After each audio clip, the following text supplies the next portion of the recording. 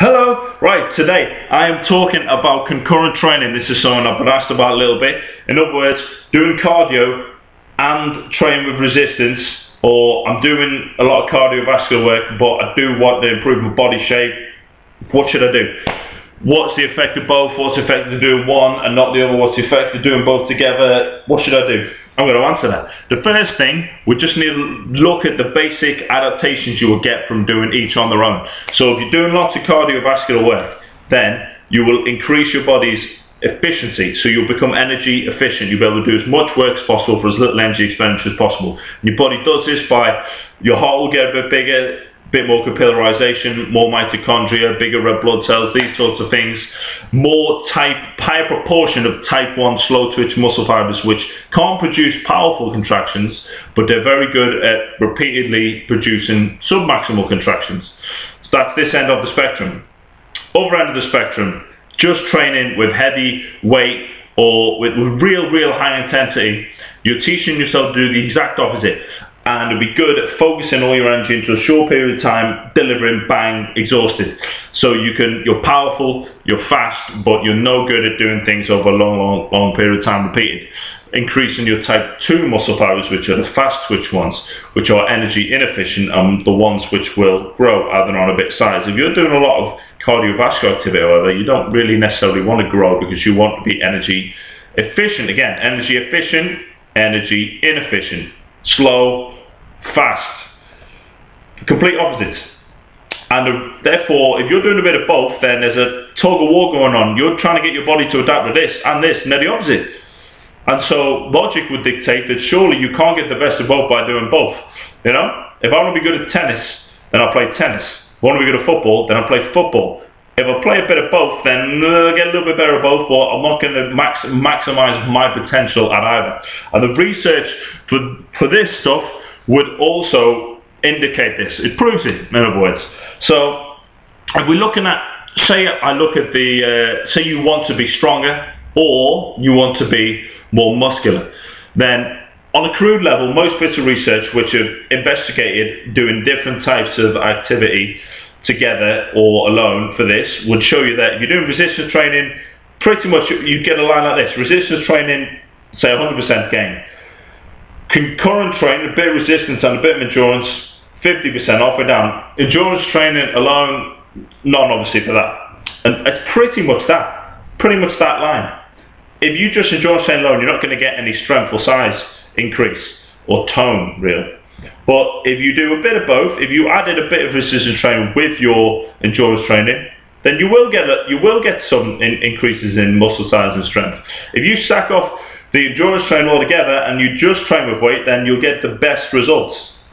Okay? Now, if we're looking at another variable people are often interested in, which is your basal metabolic rate, how many calories you burn at rest.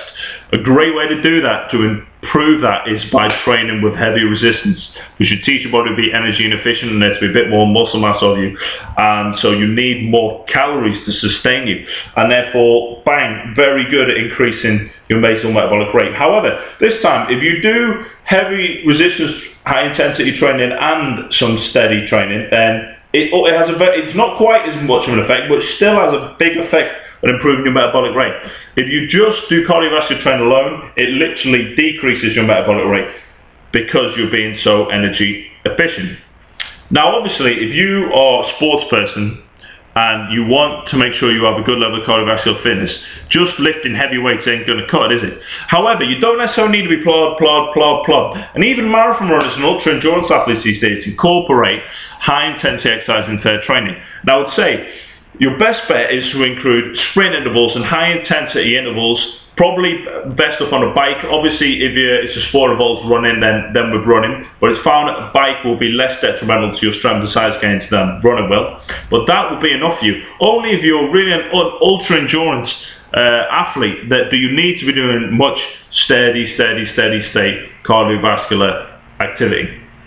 Now if you're looking to increase muscle size, if you're looking to look at muscle tone, or if you're looking to decrease body fat, high intensity exercise is essential for that.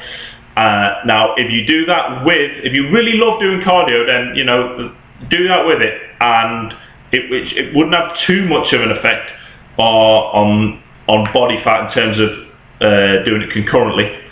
But in terms of muscle size and muscle strength, definitely this alone is best.